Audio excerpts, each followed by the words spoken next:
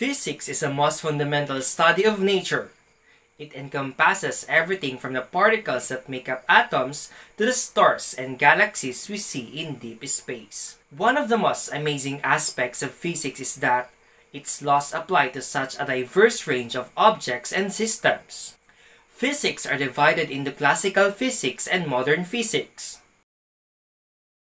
Classical physics refers to the conventional forces that were identified and developed prior to the turn of the 20th century.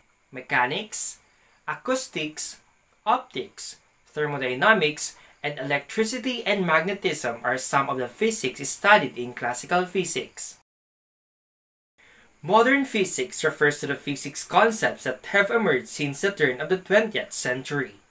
It includes nuclear physics, atomic physics, relativistic physics, quantum physics, solid-state physics, condensed matter physics, plasma physics, and low-temperature physics. In general, classical physics can be said to deal with topics on the macroscopic scale that is on a scale that can be studied with the largely unaided 5 human senses.